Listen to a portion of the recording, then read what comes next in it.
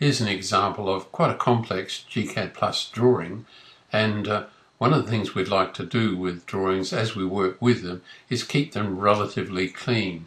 If I go into the blocks editor and highlight any one of the blocks here, as I scroll down you'll see the delete button highlight. So if I click that now, prior to that on the delete button in the blocks editor is greyed out, but when I come down to this particular block you'll see the delete indicator light up.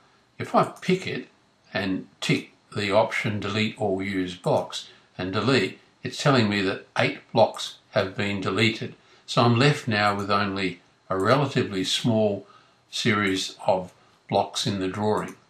What slightly worries me is that these blocks BIL and D whatever,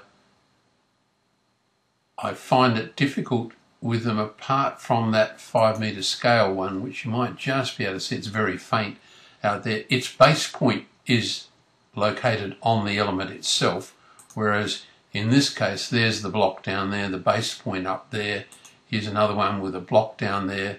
The base point's not in the correct position and step certainly isn't. So those blocks might need some attention. When I pick close, and if I save the file and open again, on some occasions you have to clear those blocks again. In the AutoCAD world that's referred to as purging blocks, line types and line styles and so on.